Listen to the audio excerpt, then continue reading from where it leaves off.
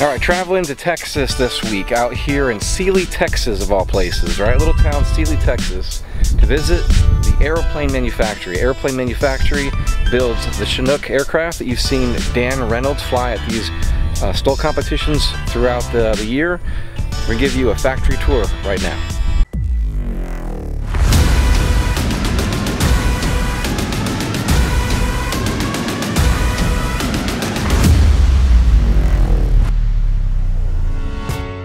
A little backstory. Before John and Kim started building airplanes for a living, they purchased some land, then a little more, and finally cleared all of it to build their very own custom airport.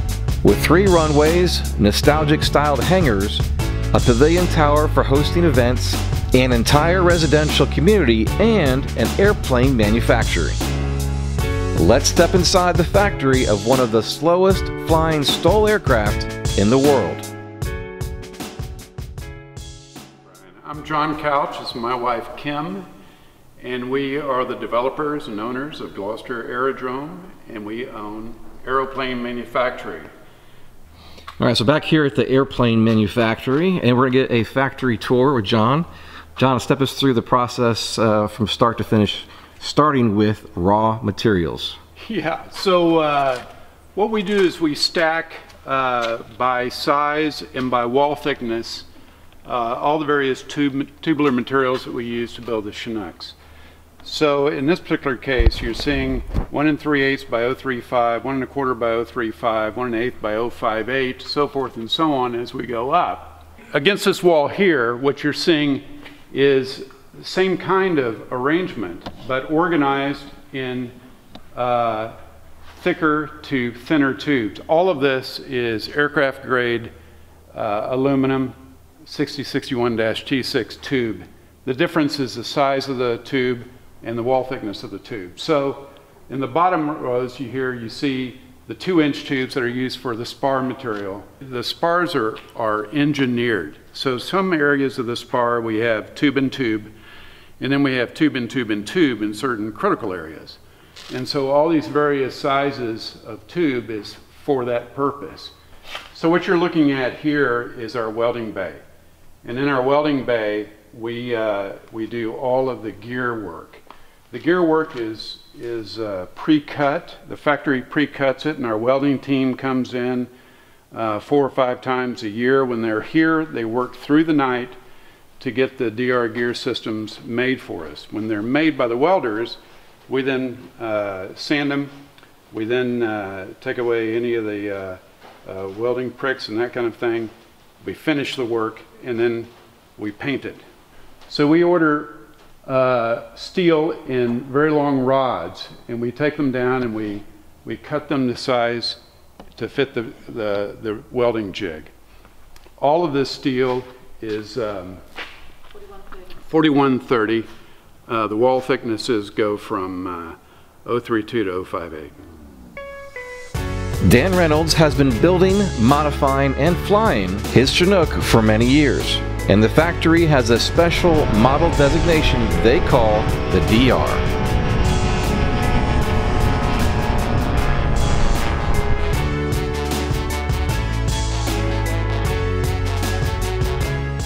So this is a Chinook DR. The Chinook DR has the DR gear system on it.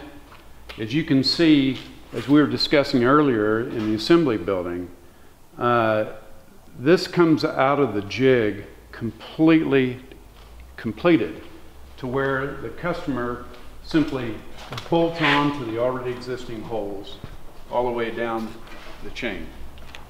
And so this is the front seat pan, this is the rear seat pan, this is where the vertical member comes up, and so forth and so on.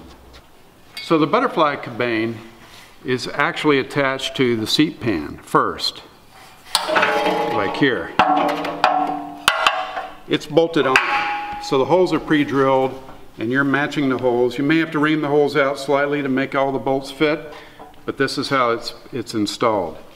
The butterfly cabane is the main structural member of the fuselage, and it comes to you like this, already pre-built, pre-painted, and all you're doing is attaching.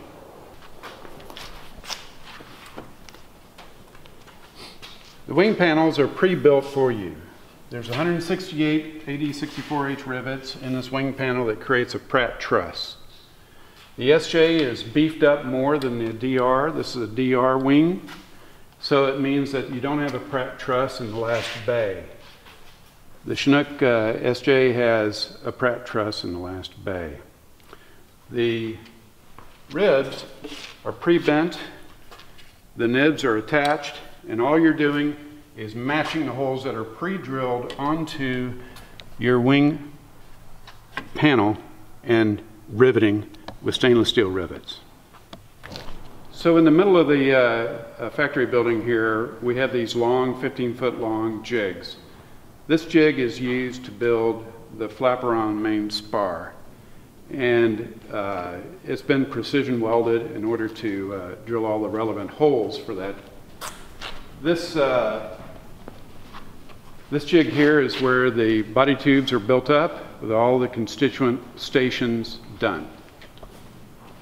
This table over here is our wing jig table, where the engineered spar has been pre-drilled for you.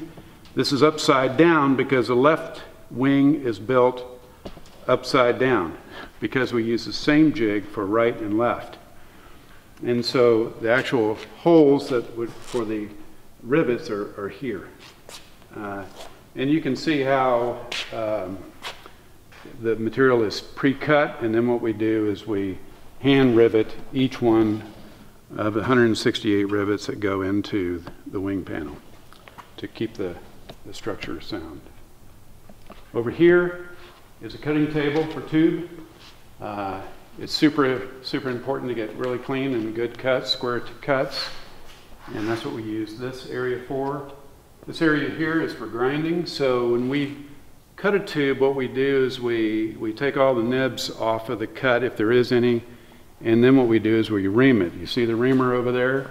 To smooth out the end of the tube so you don't cut yourself on the tubes. Over here is the cable table. So all this is pre-arranged for us to build cables for the Chinooks, and the cables, like I said, are pre-cut for both the DR and the SJ. We are partnering with great companies like Dynon Avionics at Dynon.com, Airtech Coatings at AirTechCoatings.com, Clemens Insurance at ClemensInsurance.net, The Aviators Clinic at AviatorsClinic.com, Foxtrot 95, Calhoun County Airport at FlyFoxtrot95.com, Edge Performance at EdgePerformance.no. Take a moment to go visit their websites at the links found below in the description of this video. And visit our website at ExperimentalAircraftChannel.com for events, our video library arranged in easy-to-find playlists on specific topics, affiliate products, aviation merchandise, and so much more.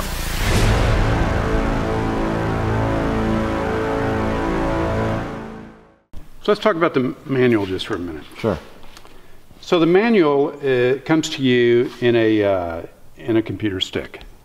So everything is in color. This is in black and white. This shop copy is in black and white, but it's in color. And so like we were talking about earlier, you have your steps here. Your step 3, assembly of inside down tubes, we talked about. You're pulling the part, left hand, right hand side, and what hardware you're going to need to install it. You have an explanation of text telling you exactly how to install it.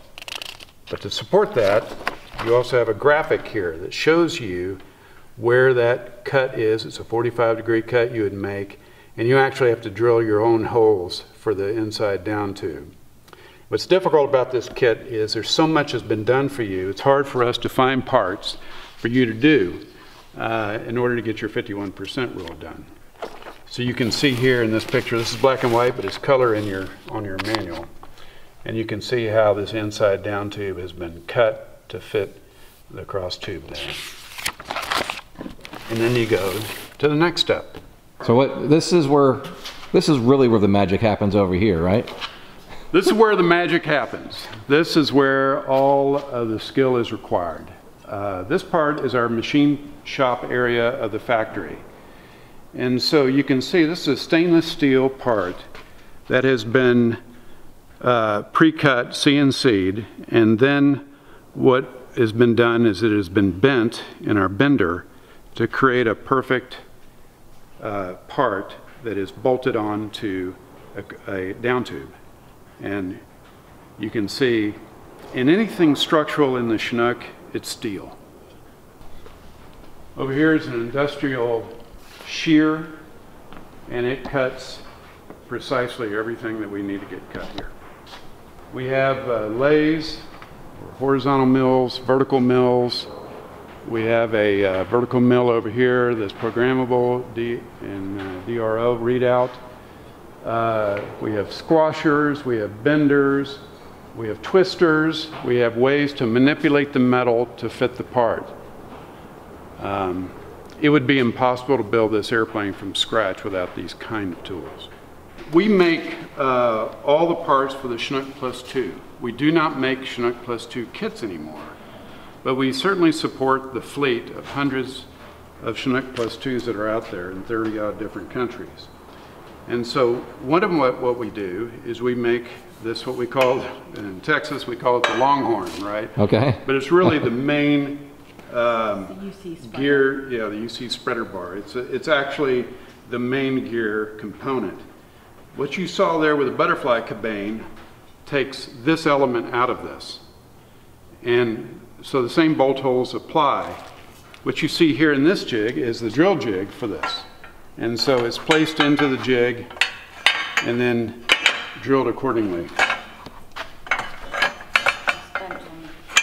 I see you've got these little bungs welded in here. Those are your drill guides right there. The drill guides, correct. And so that's how that works, like this. And so it's pressed into the jig and then it's drilled out. Before that is done, it's bent on this hand bender here, this very large bender here.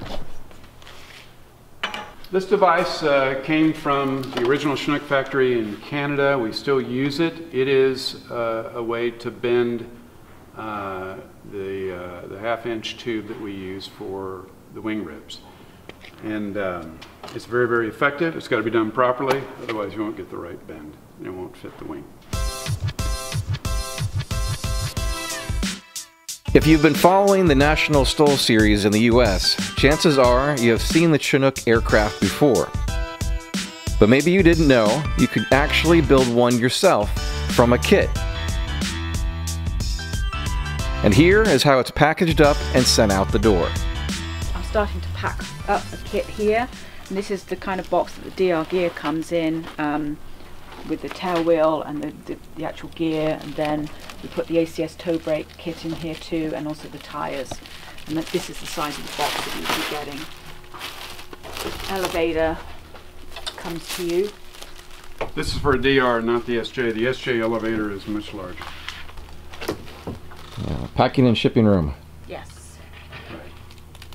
So we cover all of the parts in the kit in plastic because we know that people take months, sometimes years to build their kit, and we don't want moisture to invade the kit. It's untreated steel, metal or steel, so we do it this way so that you can pack it into your garage and wait till you're ready to build.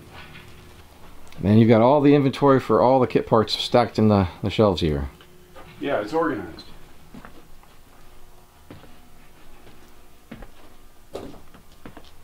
So all the hardware is organized by size.